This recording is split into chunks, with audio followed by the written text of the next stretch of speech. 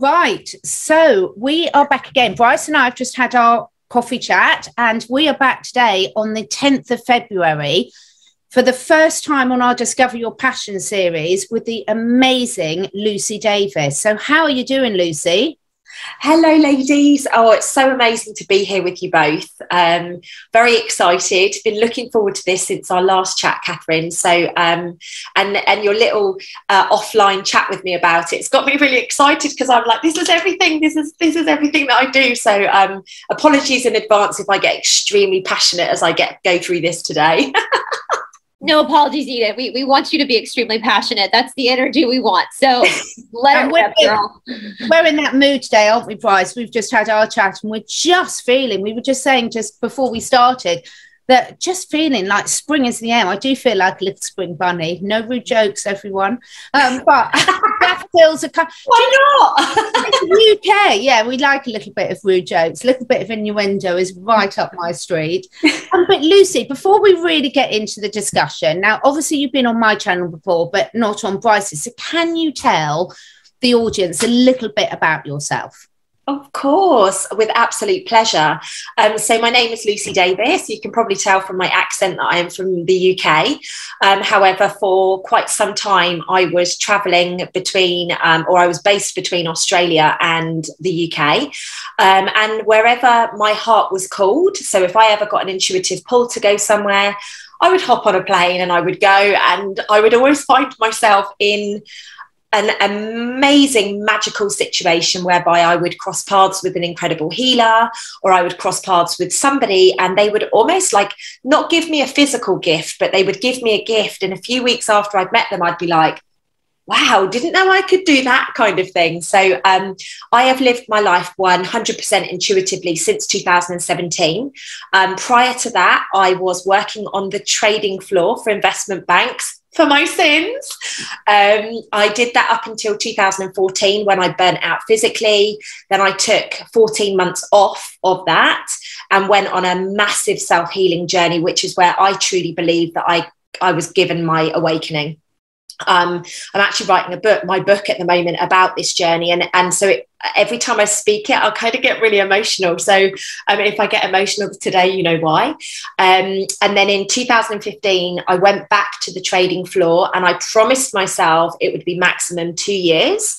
And I did 22 months and then I was out the door. And I'm very, very proud. Since then, I've been coaching people. I started in regard to health and healing. Now it's very much around, I use my intuition to help people get whatever it is that they need. So that may be a breakthrough in relationships. It may be a breakthrough because they've got a tumor or something like that. And, you know, that's just the way that I navigate now. I also mentioned to you previously, because I know this is very aligned with you, Catherine, I'm qualified in iridology. So sometimes when somebody comes to me and maybe they've got a tumor or maybe they've got a health issue and they can't quite grasp how they've brought it in energetically and spiritually, I will use iridology as a tool so that they can physically grasp how they have brought this in and how this is manifested in their body. So that's a very, very long story short. It's been an absolute wonderful journey, very, very much intuitive led. You know, if I feel like I need to go to a country, and quite interestingly, my visa has just been approved to go back to Australia. Now, I put that in about 18 months ago, and of course I was blocked every time. And literally in the last few days, it's been approved. And I'm like, okay, what does Australia need right now? I mean, obviously we know what Australia needs right now. And it's just very, very interesting that all of a sudden now I can go back. So obviously they're ready for some of the magic now, I hope, and I pray for them. Can I ask you, before 2014, when you had your awakening, when you were a child, through your teenage years, all that early adulthood, did you have spiritual experiences, or did something just happen where all of a sudden Pandora's box opened? No, really good question. And thank you for asking that. So until I was about 10, I was a bright little button. I had invisible friends, which obviously we know aren't invisible friends. You know, I would have conversations and I would literally round up all the children, and animals would just be constantly around me. Like, I was really, really spiritually awake, although obviously I didn't know that at the time. And my parents were not aligned to that at all at that period. And when I was 10 years of age, I was in an exam. Over here in the UK, we'd have to take an exam to decide whether we go to a grammar school or not. And I was in that exam and a boy had an epileptic fit. And it was that moment I decided to like just switch everything off because it didn't make sense to me. And I just started focusing on my schooling and my education. And from there, I went on this huge spiral of self-sabotage because I just wasn't aligned with what I was doing. Like I was never meant to work in an investment bank. I don't know how I did it. You know, like I look back and I'm like, wow, they groomed me through that because they could see the light that I had and they could see the gifts that I had with people that don't come naturally to people unless they are aligned with much lighter things, you know. So it was looking back, and this is why the book is being written now. Looking back, it's been like it was obvious from a young age, but I chose to switch it off because I guess I was scared. Yeah. Yeah. Isn't that funny? Like kids, our friend Liz, who did Catherine's sweatshirt and t-shirt I have on under this, she's brought this up before because I'm from Georgia and she's from Tennessee, and this is the Bible Belt. And so there's a lot of with the religious matrix. And we even talked about that with her little boy, her precious little 2-year-old Levi. You know, children are born knowing God, knowing source. Children are born. They don't have to go find the creator. They don't have to go find angels. They're just born like seeing them and knowing them. And it's when we insert them into this controlled matrix that starts to be like taken and closed off from them. And so do you remember seeing like your imaginary friends or seeing like the angels or seeing that? Yeah, I do. And what's really interesting is I've got 2 little half sisters and they're only 9. So there's a massive age difference between myself and them. But what's really beautiful now is they're getting to that age whereby I obviously decided that I was going to step out of it. So I'm nurturing them and reminding them about the fairies. And they often say, because fairies were my thing when I was little, I would see the angels, but I would often see fairies. And of course, my older sister thought I was crazy. My mum thought I was crazy, but I could see fairies. I could feel the elemental energy coming through. And what's really interesting is one of my little sisters said to me just a few weeks ago, but fairies aren't real. People keep telling us at school they're not real. So I'm working with them to remind them of the mysticism and the magic. And I see that as a true gift because obviously I was only a little bit older than them when I decided, nope, I'm not going to do this anymore. So in answer to your question, yes, I remember my invisible friend. Like I could probably draw you a picture, probably not a very good one, but I could probably draw you a picture. And now I know that that's somebody who still comes to me in spirit and guides me when I'm obviously working with people. So it's beautiful. That's a lot. I mean, like to go, you know, because I think Catherine and I mean, I don't want to speak to you, Catherine, but when I was a child, I would see angels, I would see spirits, I would see demons. I saw everything. And you're right. You go through these, and I had some weird in my teenage years experiences with some spiritual attacks, and it kind of followed me, even though I tried to push it away as well. But when it's, I guess when 2014 happened for you and that door was kind of opened again, what was that like? Was it like a coming home, or were you resistant to it, or were you like, oh, duh, I need to go back here again? Well, what's really quite interesting is out of nowhere, something has just fallen over there. So that's just an angel letting us know. I was like, okay, thank you for that. So actually what happened was in 2013, my granddad died. And as my granddad was in his last weeks, he kept saying to me, Lucy, you're here to shine your light. Lucy, you're the sunshine. You're supposed to remind people. And he kept saying, are you happy? And he was on his deathbed. So I was like, of course I'm happy. But I was completely lying to him, completely lying to myself. And I actually see him as the catalyst that started me on this journey. And then in 2014, my physical body burnt out. And I truly believe my guides, the angels, whoever, I've just got goosebumps all down my side. They basically said, we're just going to push her until she has to stop now and she has to immerse in this. And exactly like you said, when I took that first step, it was like I'd gone home and I could breathe again. It was such a relief. I'd been leading this life that I felt so restricted and so held back, and almost like I couldn't breathe. Yeah. And all of a sudden I'm like, I can see, and everything seemed brighter, and everything just seemed, and although I was in a bit of a pickle with my health, I'll be honest with you, you know, I had severe digestive issues, hormone issues, you know, tumors in the womb, you name it, I had it all going on. And it was just such a gift, because if I didn't have all of that, it was obviously what I chose for my awakening this lifetime, because if I hadn't had that go on, would I be here today? I don't know. Yeah. It's so fascinating hearing you say that. So, so much that resonates with me in terms of when I stepped out of the corporate career and went into doing what everyone thought I was completely mad about, giving up my good career, etc. And it felt to me like I was going back home, and at no stage did I ever feel it was the wrong decision, or it wasn't going to be what I wanted in terms of success, not what other people wanted in terms of success. But one of the things I'd like to sort of really have a little chat about is people that are watching this, everyone's story is different. So I've spoken quite a lot, Lucy and Bryce, about, I love Joe Dispenza, and one of the things he teaches is we can hit rock bottom, and that will give us different doors will open and options will come to us, or we can not hit rock bottom. So I didn't hit rock bottom. I didn't have a major sort of crisis that made me do that. But there is no right or wrong. Everyone's journey is completely unique. So when people are watching this and they're thinking, well, I don't remember my friends, or I don't do this, it doesn't matter, does it? Because you're all exactly where you're meant to be. It's such a cliche, but it's just about, what I love about the way you talk, Lucy, is it's about really, where are you now, and where do you need to be, and where do you want to be going? The story is important, but everyone's story is and can be completely different.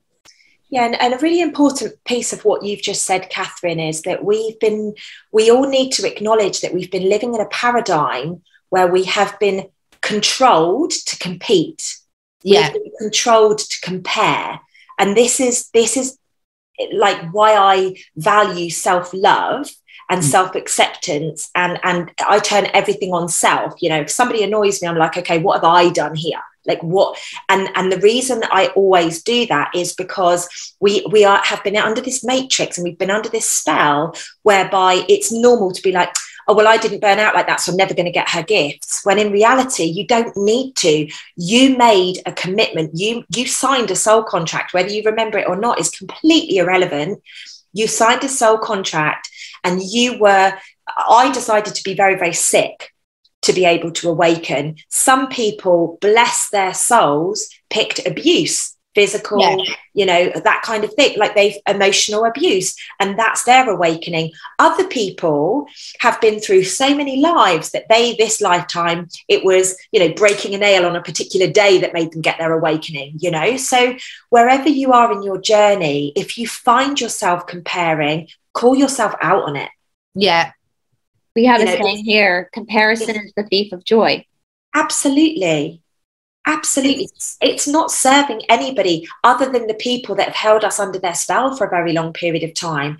And if you think about it, you know, whatever your belief system is, whether you think, you know, the devil is the dark side or whatever, like, they've played a blinder by, you know, weaving their way through every area of life, through our food, through our looks, through our, like, literally through everything. So we are under this spell of, oh, wow, you know, Bryce's got such beautiful hair. Like, I wish I had her hair, you know, because you can't possibly be happy with your own hair, because whatever you've got, you want something different.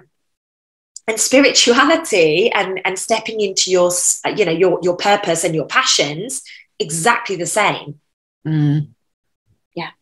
It's so unique. And I just think that's a really important message, because I get a lot of people writing to me at the moment, and sort of very much in terms of, well, I can't because this is my story is different, or my story is different. And you are so right, Lucy, that has been so programmed into people that there's a way of achieving it. And we were just talking about this earlier, actually, weren't we, Bryce? There's so many different ways. There's an infinite number of answers. There's an infinite number of ways to get somewhere. You know, we hear it a lot in the diet and nutrition, which, you know, we've both got some of that in common. But there's so many different ways to achieve your goal. And one of the things that I really love, and on your website I saw it this morning, is that you are a master at asking questions. And that's what Bryce and I are passionate about, and is that, you know, just stay in that questioning mode. Yeah. It's something I actually pride myself on. And I've actually got a team of coaches who work with me now because my business has expanded so quickly. And I say to them every single time we speak, become the master question asker. And become the master question asker from your heart, not from a place of defensiveness. Because what happens normally is if you don't get your own way, you get on the defensive and you react. And that doesn't serve anybody. And this is where this, you know, this ego paradigm, which we've been living in for such a long period of time, really kicks up. You know, you could say to somebody something that triggers their ego, and then you could say something really beautiful to them, and they'll have a reaction because they're still feeling the emotion from previous. It's very important if we can drop into our heart space and rather than assume, become vulnerable and ask questions. Constant questions. You know, I find myself asking really basic questions sometimes because I hear a word and I'm like, okay, this word means this to me, but I'm not sure if that's what they're talking about. And actually it pacifies everything. If you're vulnerable enough to just say, what did you mean by that? You know, could you clarify what you mean by this particular word? Or I've interpreted it as this. Can you just confirm I've interpreted it correctly? You know, but most people won't do that because they're scared of being rejected, or they're scared of looking silly, or, you know, they've got this bravado that they need to carry. But the thing is that hasn't served us for the last, you know, hundreds and hundreds and hundreds of years. So unless we recognize that we're all different, we're all experiencing, some of us could be experiencing the same thing, but feeling totally different. Yeah. And that's okay. Yeah. Well, there is no such thing as reality. It's all perception, you know, it's all how we perceive it. And it's, yeah, when you talk about that, I keep thinking about just a small comparison. It's like when you're texting with someone and you miss it because you're not hearing them speak, you're reading it through your voice. Yeah. And how many arguments have started because a text was perceived wrong? It's the same thing in conversation too. You know, it's back in the late early 2008, 2009-ish, but when iPhones were first coming out, when I lived out in Los Angeles at that point, and there was this TV show that this guy was doing about dating. And at that point, text message here in the United States was still relatively new. Most people still would call. And I remember the guy saying at that point, you know, don't ever text someone unless it's something like, I'm running late. You know, something very clear, always call them instead. Well, of course, now what do? We all just text each other. But I think about that a lot, about how the misunderstanding, the miscommunication that people have, it causes a lot of issues that are not actually necessary in the long run. But I like what you're saying too, because my background is traditional yoga, and it goes very much into, like, you know, prakriti versus purusha, nature versus the spirit. And everything you experience as far as emotion is really coming from this place of nature, and is really for your soul just to watch and learn from. Why did I handle that this way? Why did this piss me off? Why? What am I attached to that's not serving me anymore? That's actually disconnecting me from source because I'm too focused on this attachment that is that's just my own perception. It's not even real. You know, it's the grand illusion. Absolutely. And the most interesting piece of what we're collapsing right now is a massive part of the population do not see the illusion. Yeah. And that's where, you know, this argy-bargy, or this belief that, you know, there needs to be this, you know, a little bit of friction is coming from. And I don't know about you ladies, but I'm seeing it a lot more at the moment because we are rattling everybody. Like, literally everybody's being shaken up right now. And normally, you know, people that are normally very calm and collected are all of a sudden having outbursts because they physically don't know how to cope with the fact that they're watching the illusion collapse like, you know, or at least their perceived belief of reality, they're watching that collapse and they don't really know how to deal with it. It's interesting.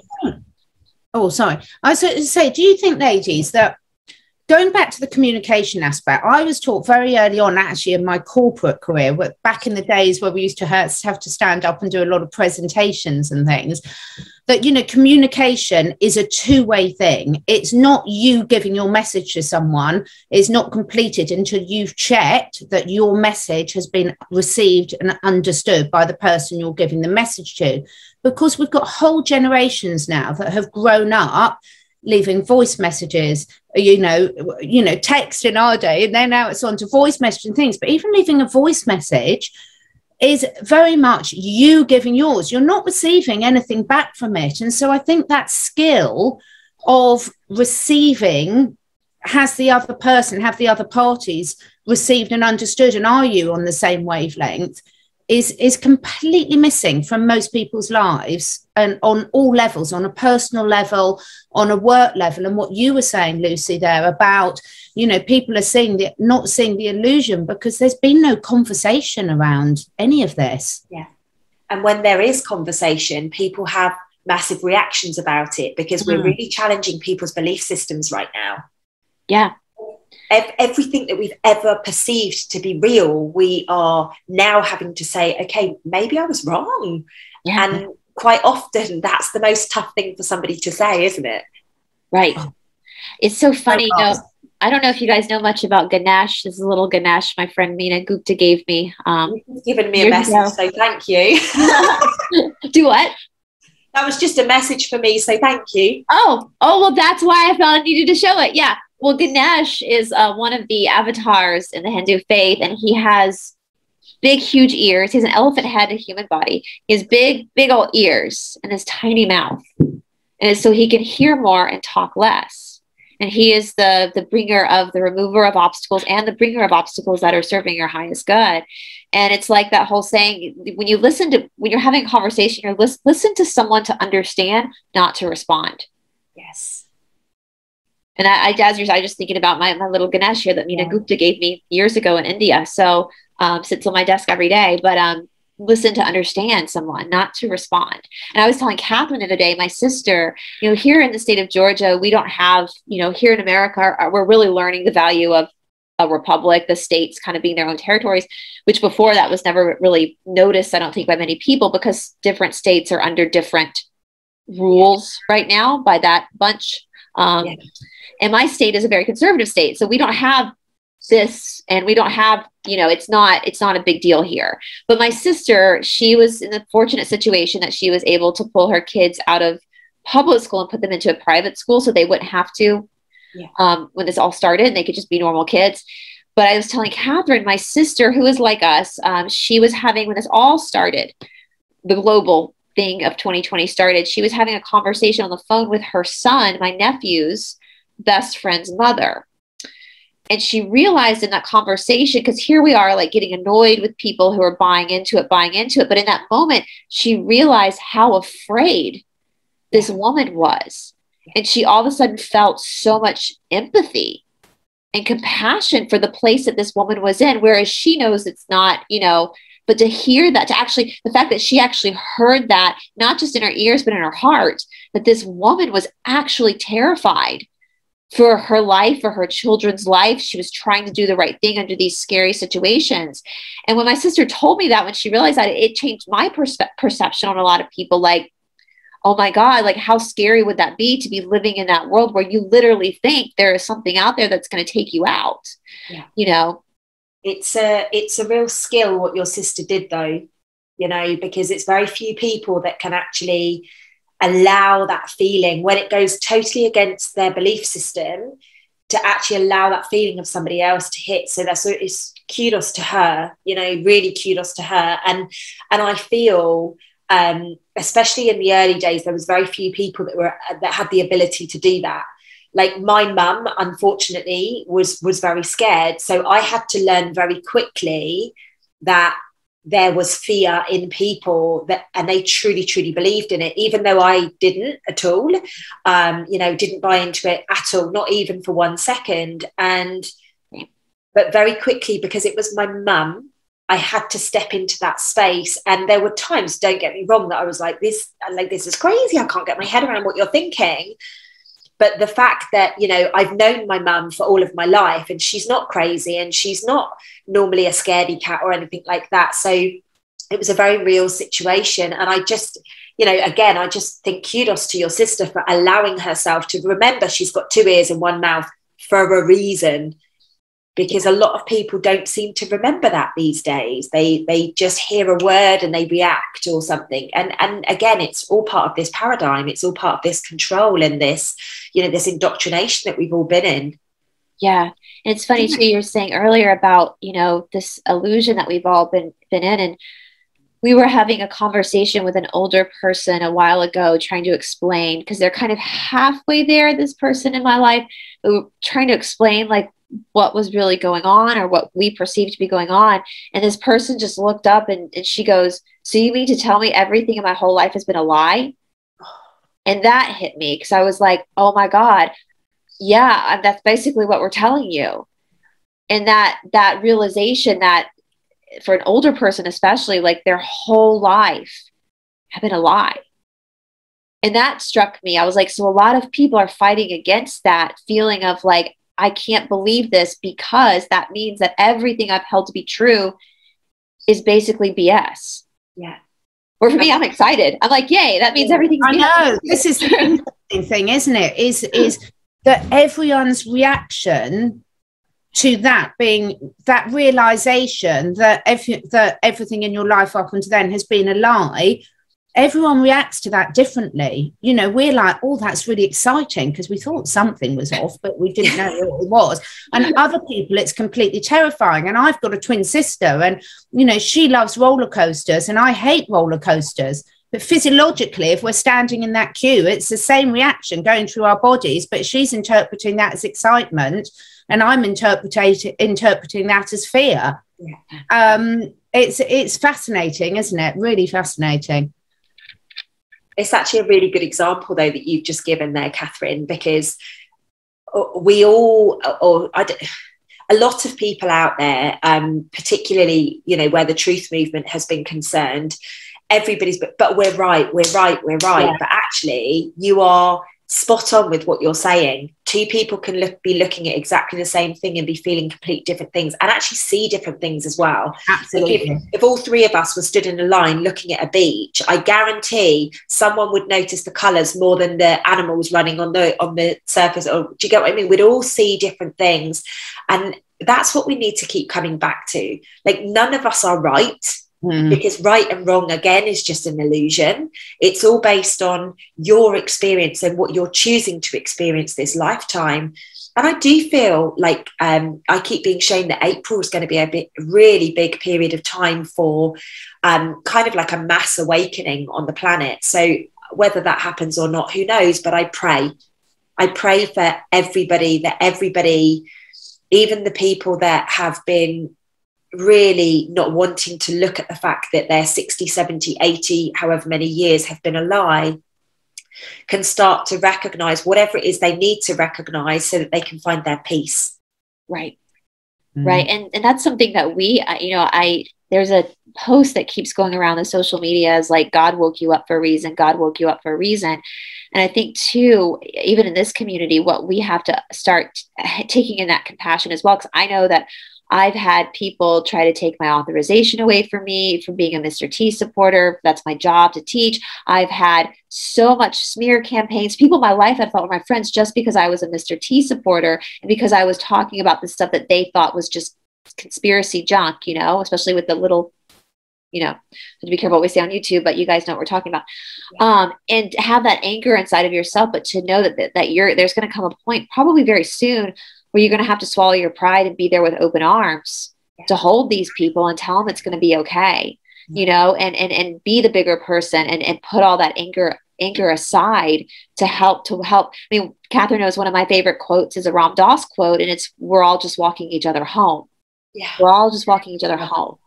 And that's going to be something that we're all in this community, hopefully very soon, are going to have to put on our big boy panties and underwear and like be able to swallow, be that Ganesh with the big ears and the small mouth, and allow these people that we're mad at to have our energy and our shoulder to cry on as we help them. Yeah, I love that you've said that, because I think it was about April 2020 that I actually said that, and people were like, no chance, not going to happen. And I mean, this was way before we even went down this route. Yeah. So you can imagine now, you know, and it's, I'm starting to see the anger in people that have gone along with it and have done as they're told. And I think that's the really important piece here. People have done as they're told because they want an easy life. They want to get back to normal, whatever normal looks like to them. And we can't hold that against them. Right. You know, like, I don't blame them. Like, there's been times where I've gone, God, Lucy, wouldn't it just be easier just to not know about any of this stuff? Exactly. You know, but also the other flip side of that is, I'm not sure physically, emotionally, spiritually, how you would cope with that, all of a sudden it being in front of your face. So, you know, I'm very grateful for the path that I've walked. I'm very grateful that I listened to the calls. But at the same time, exactly what you say, Bryce, we do have to love on these people more than we've ever loved on anyone or anything in our lives. Yeah. Because this is the future of the world that we're going to be doing here. It's time for unification. It's time to come back together, whatever that looks like. Yeah. Can I just put another thing into the melting pot there? Is there's another scenario, and of course there's every possible option in between, that we're not going to get the disclosure that we all think there is, that there could be a way of moving forward without people finding out. So we will still have the label of conspiracy theorist, and look, nothing what you said has happened has come true. And I think for me, that's something that I've been sitting with, certainly since Christmasing, and saying, hand on heart, that to me has really made me look at where I'm at and how will I handle that if that's the scenario that happens as well. And I thought it's very real, actually, and I actually feel that, although I still feel that there's going to be this awakening of people in April, I don't think it's going to be the way that we wanted it to be. Yeah. Like, I think we've got to accept that now. I don't believe any of the, you know, the stuff about the lady, the top of the royals here in the UK. I don't think that's going to come out. I don't think anything about the you know, the little beans, as I call them. I just don't see that, because imagine the trauma. Yeah, exactly. I was about to say that. Yeah. Yeah. I've said that before. Like, if there was, you know, for most of us, I think it was, we've been able to take these like stepping stones where we figure one thing out. And then Kath and I just talked about this, because I've said before on our shows that I'm kind of bored with like the political stuff and the medical stuff. And I'm ready to talk about the future. Like, let's move out of that. Like, that's the catalyst that brought us. But let's talk about the future. Let's talk about off-worlders and the fact that we might be living for 400 years soon. And like that the earth itself is transcending into this lighter density of positivity. Let's talk about that. Like, that's where I want to go. But, you know, but imagine, like, just imagine if you are one of your friends or family members who's had blinders on and has been just like, nope, this is all the life I'm living is the real truth, and you're all crazy and blah, blah, blah. And then all of a sudden, if we get that EBS, whatever happens, all of a sudden they're forced to look at everything in one go. Whose nervous system can handle that? Nobody's.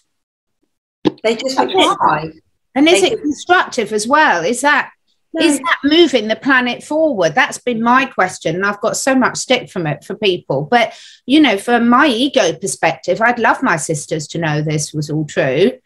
But that's from my ego's perspective. Do I think it's constructive from a planetary moving us forward to a higher vibration? I think that would bring the planetary vibration down so quickly. It's just my opinion.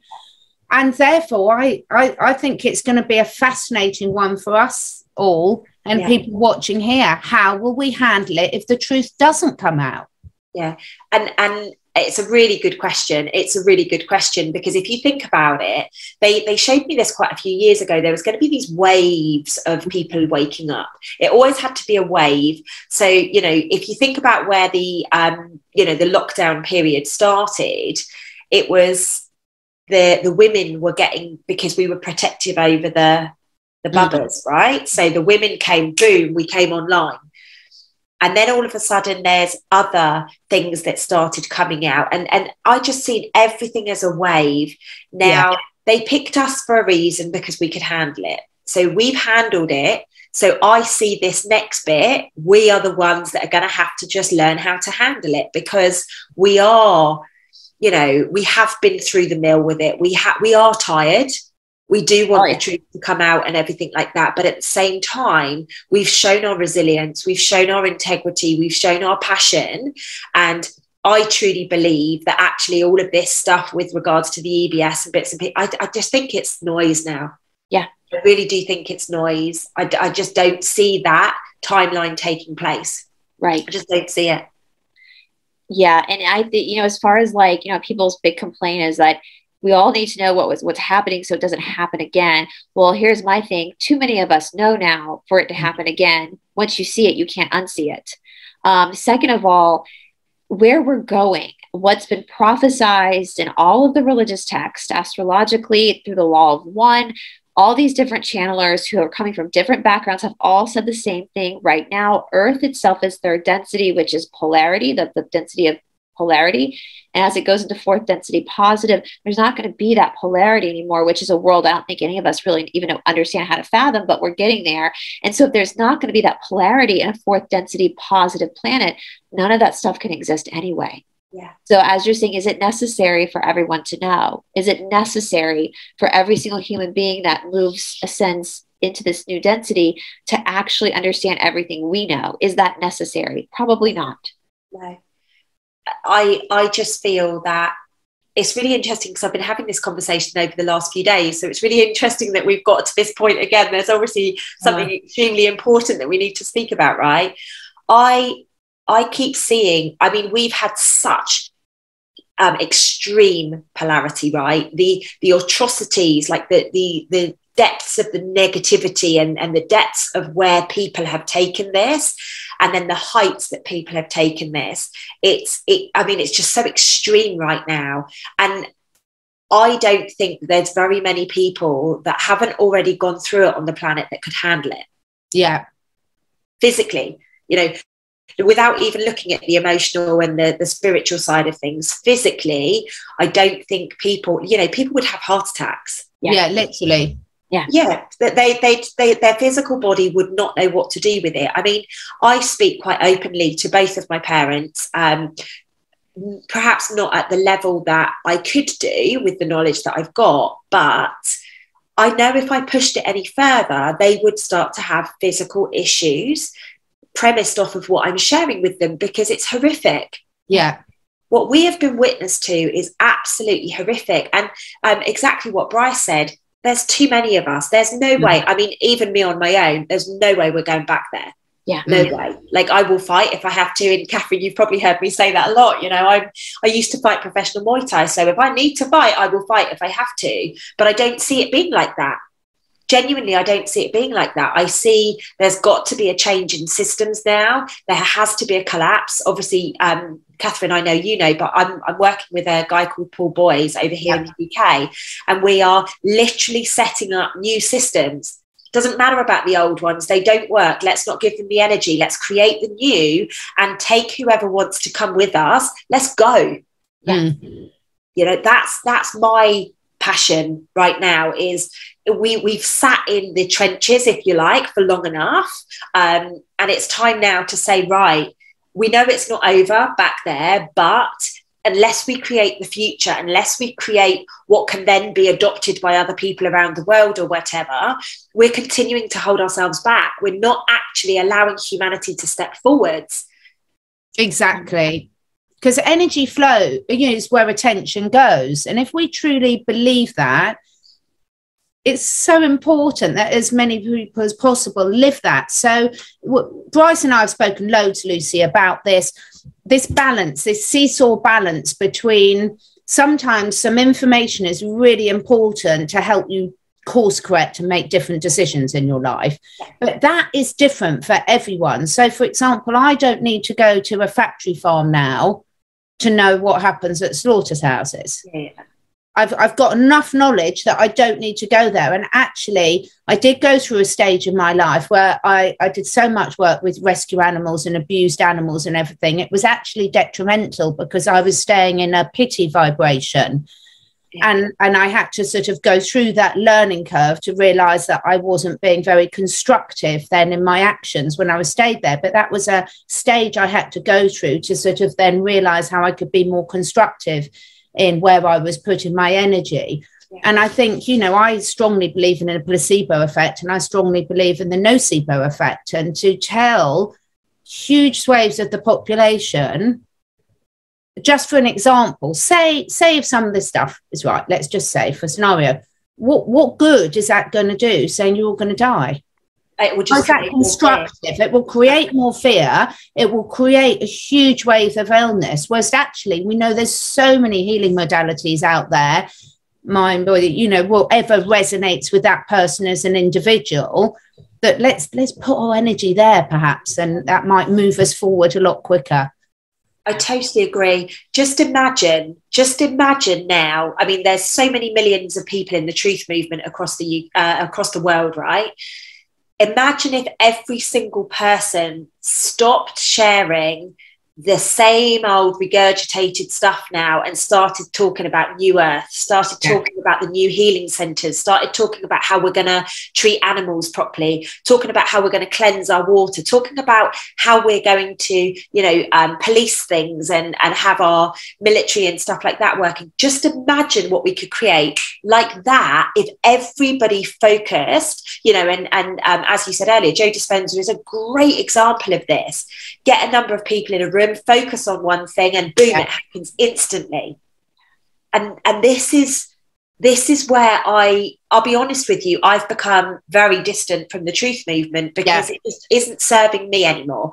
My life is going to a much higher level frequency, and it isn't that I've forgotten that or I've forgotten my roots. You know, I was a speaker at the protest and all of those kind of things. And I even spoke very recently at a protest, but it was to bring the consciousness up because everybody else is talking about this and talking about, and I was like, if I'm going to do this, I need to be able to speak about what I would like to speak about. And they were like, of course, we'd love you to. And of course, at the end of it, I probably had about 50 people come and say to me, thank you so much. That's the message that we needed. We don't need to hear about this anymore, or the numbers, or the argy-bargy, or, you know, what's going on, or who's arguing with who. Like, we're kind of tired of that now. Yeah. And those people, like we were saying, Bryce, earlier, those people that do need to hear that will hear that, and they'll be naturally drawn and resonate with the people that are going through that, are doing that message. And so there's no judgment in all of this. We're sort of sharing our journeys that we've been through and where we're at, and everyone will be on their own journey. And recognizing, as we always say, you know, is this serving me? Is this serving me now? Is this what I need to hear now? It's a really good question to keep asking yourself. I think and I don't want to speak for the three of us, but I know for me specifically, the dark stuff, the hard stuff that I want to step away from now was so important when I found it, because that was the catalyst that made me start questioning. And as Catherine and I, and I don't need to look at, somebody sent me a long time ago, somebody sent me a recording of a little being who was, I'm trying to be careful about what I say, who was at that restaurant in DC. It was a recording of this little being crying because somebody was in there, you guys know. And I listened to 2 seconds of it and I shut it off, and I sat there and just started bawling because I couldn't hear it. I don't need to hear that stuff to understand what's happening. I don't need to be face to face with the atrocities, what's happened, to understand what is actually happening. And I know what's happened. And now, and as Catherine and I said in our last episode, like, after you kind of wade yourself through that and you start realizing that there is an illusion happening, there is something going on, then you start asking why. Why have they done this to us? Why? And the excitement for me is that, oh, there's something really powerful, really magical, and really special about humanity. And they don't want us to know. So what is that? That's what I want to start focusing on. Why were they covering this up? Who are we? My friend Stephanie and I say all the time, who are we? Like, who are we? I love that. Like, let's look at that, because there's obviously something very powerful about Absolutely. us. And what I love about what you've just said, Bryce, is that we've taken this and we've really ignited our passion. Yeah. You know, I wouldn't have done half of the things that I've done in the last 2 years if it hadn't been for things like that video that you just spoke of. You know, like, I mean, I've spoken in front of thousands of people at protests. I've, you know, created all of these different things, started healing centers. You know, that it wouldn't have happened. It wouldn't have happened if we hadn't had that passion ignited. And, you know, exactly what you said, Catherine, divine timing. All of us are divinely placed. We need people that are still sharing that stuff so that they can help the people that are going through their journey. It's just not me anymore. It might be you, it might not be you anymore. And there's no judgment for that, you know, still going on or still the same information being shared, because it will resonate, like you say, with the people that are there for it to resonate with. Yeah. You know, and just imagine, I've often thought about this, and I'd love to hear your opinions on it. Imagine if the whole world had woken up at the same time. Your faces said it all. Yeah. It would be chaos. Well, it's funny, you know, we've been told, and this has kind of been annoying me lately. I know I've talked to Catherine about this. I know we have to be careful. Like, I use the term movie a lot on my channel because of censorship. But I think a lot of people have taken that whole, this is just a movie, and they don't understand exactly what that means. And they're just sitting back and like letting other people do stuff. Yeah. You know, when Mr. T said all those years ago, the storm is coming. What storm, Mr. President? What storm, Mr. President? It said 3 times, what storm? And he said, you'll see. My understanding of that is we're the storm. And it's not us having a battle. It's us going, you know what? This is all an illusion. And I'm going to figure out how powerful I am. And then we're going to work on that together. And that vibration is going to be that storm that takes down the illusion. It has to. I love that. I love that. And that really links nicely with how I feel about it, because I've been saying for a very long time, nobody is coming to save you. Nobody.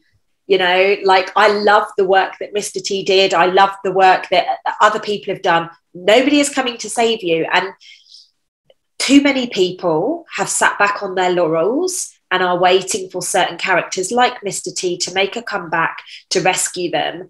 And quite frankly, we've wasted time because of that. Yeah. And now is the time. That's the old system of having someone do it for you. You got to save yourself. Exactly. And it's time to just, like, whatever feels right to you. You might be like, well, I'm just going to go for a walk. Great. That walk will generate something for you to take forwards. If you're like, yeah, but I don't know what to do, I need somebody to direct me, just do what feels right. And trust me, the gold will start to flow. Yeah. I had no idea that I would be helping create a plan for the UK to get out of this mess. Like, never in a million years. I always wondered why I was a project manager on the trading floor. I always wondered why I had to do global projects and stuff. And now I'm like, aha, now it makes sense. But it didn't make sense when this stuff started being presented to me. I didn't realize that we had to collapse all of the systems. I didn't realize, and I've actually had firsthand in the last 2 years of how corrupt the police is, how corrupt, you know, the military and not everywhere. And I'm not saying everybody, but there is a massive proportion of it. And I've had to experience some of that firsthand in the last couple of years so that I get it, because I didn't get it before. You know, I would never have comprehended before that somebody could be sent to prison when they were innocent. Like, I just couldn't get my head around that. Now I've witnessed it, and I've witnessed how people can throw slander and stuff and end up getting other people in. Like, but I look at it as a gift. This is the thing, because I'm like, wow, now I've got the insights. Now I can offer that knowledge in how we're going to get out of this mess and how we can restructure this stuff. It's so funny. Every time we speak, Lucy, it's like absolutely spooky to me, the synchronicities, because I was a global project manager as well, and I had my own project management company before I then went on to the more holistic stuff. And I think I've spoken with both of you before that, you know, I've had so many different careers and so many seemingly unlinked. And like at the start of all this, I sat there and laughed to myself one day, because suddenly I saw exactly how these all linked and have got to me to where I am today, and yet it had been so diverse. And it really did. I literally did laugh outside. And when one of the things you said earlier about, well, we do it because we can take it, one of my really most important job from the external point of view, that's what they always just say to you, Catherine, we're saying this to you because you're the one that can take it. And it used to really piss me off, because I was like, well, I'm not a dumping ground for all the people that can't. But now I see why. And at the time I didn't. It's actually a huge compliment for you. It's actually a huge compliment, right? That they thought that you were strong enough, but at the time it's like, I don't get paid enough for this, and I don't have enough hours in the day for this, and why are you picking on me? What about them? Like, there's boys here doing it, you know. It's really quite interesting, isn't it? But everything served us. It's just the excitement, you know, sort of comes from all of us. And I think, you know, this is the thing, is this is why we wanted people to talk about their passions, because it does not matter what your passion is. We need all of the different things. We need all the players on the football pitch. You know, you've got to have a goalkeeper and strikers. Without one, you know, it doesn't work. And this is what I love, is just seeing the people that are stepping up and what they're doing. I mean, some of my friends and clients, that what they've achieved over the last 2 years is absolutely phenomenal. Yeah. When all of the odds were stacked against them as well, you know. Absolutely. Get out to see people, couldn't interact with people, and it has literally sorted out, like, you know, it really sifted through the weeds to be able to grow properly, hasn't it?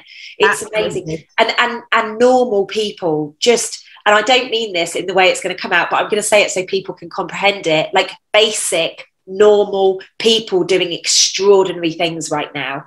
You know, like I'm in awe of so many people around the world. I look at them and I'm like I'm their biggest cheerleader. I don't know them from Adam, but I'm cheering them on, because even if that one little thing, that one little, you know, bulb that they've planted this year, it comes up, you know, it's going to be huge for humanity. And I think that's what's important right now. Doesn't matter if you love animals or love humans or love food or love, and like, just figure out what it is and just go do something in alignment with that. That's all we can encourage right now.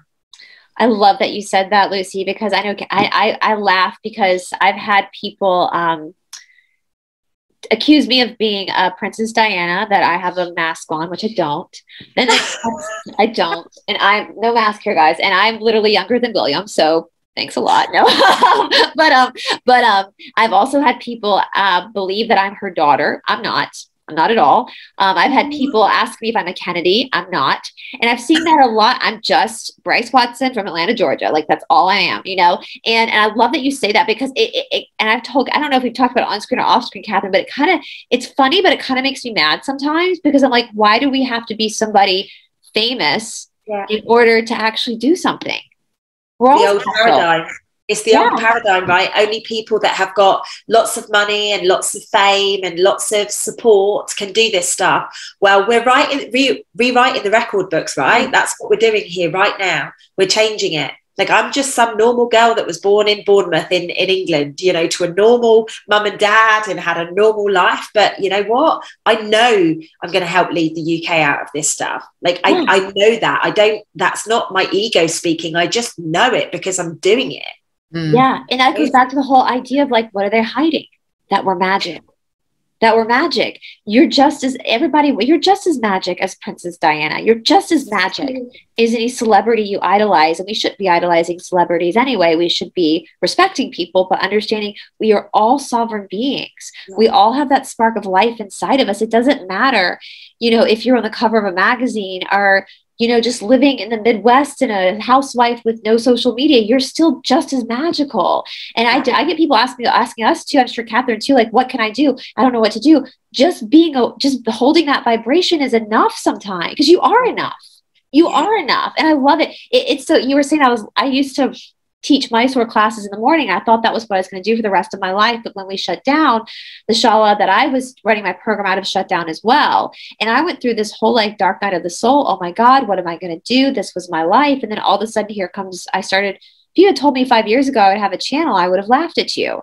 You know, like if you want to make God laugh, tell him your plans. Because I guarantee you the universe has a way more exciting plan for you than you could ever plan for yourself. So just, I like that you just take one step at a time, because you will start getting the information. It'll come. Absolutely. And what you've just said there really resonates with something that happened on Friday. On Friday, I was doing loads of stuff and I was meditating, and I just kept getting this vision of, you know, the gods and the goddesses and, you know, the people that we're like, yay, they've got us here in the past, just sat around a boardroom table, you know, kind of pulling all of these ideas together and just allowing everybody to recognize that they are magic. Yeah. You know, and that's the vision that we need to keep holding, is that you were chosen to be here. Like, you are more than magical, and you are going to unpick whatever it is that you've gone through, and you are going to one day look at yourself and be like, wow, I did it. Yeah. It makes me laugh when you said this. And I think throughout all of this, you have to maintain a sense of humour, most important yourself. Because when you were saying that, Bryce, I was thinking, no one's ever thought I was ever anyone like that. So, come on, guys, who am I going to be? I'll be. Let me tell everybody, if you saw a picture of my mom and my dad, I'm their child. I'm their child. Trust me, I'm their child. So it's just so funny. And I think, yeah, it's very exciting. Here in the UK, the bulbs are coming up. Spring is on its way early, isn't it, Lucy, as well? I'm so happy. The horses are kicking their heels up in the field, and things are looking pretty rosy, I would say. Yeah. Yeah, I totally agree with you. I totally agree. We're definitely on the road out. I feel that there will be a couple of hiccups along the way, but that's okay, because we've dealt with that for the last 2 years. And, you know, we are changing the world. We're not just, you know, stepping out of a situation that we've been in. No. We're changing the world. For that to happen, we've had to go through this stuff. We've had to create absolute trauma and, you know, dramas, for want of better words, for us to be able to go, we're not going to do that again. We're not going to make those mistakes again. Yeah. You know, it's a big deal that we're doing here. And everybody watching, you were picked. Fantastic. Thank you so much, guys. That just such great. Having me. Now, Lucy, you've got, obviously, I will be putting Bryce and Lucy's links below, but what's the best way for people to connect with you? Instagram is probably where I hang out the most. So Catherine can pop my link there, but I'll also give you my email address. If you need to email, you can email in, and my assistant, bless her heart, will deal with it. And she'll get hold of me pretty easily. So yeah, and likewise, if you ladies want to send me over your details, I can pop that on as well. Be good. Fantastic. Well, I hope everyone's enjoyed that as much as I have. It was a really lovely chat, ladies, and hopefully to be continued. For sure. Lovely to meet you, Bryce. And thanks for having me again, Catherine. Take care. See you soon, girls. Lots of love. Thanks all.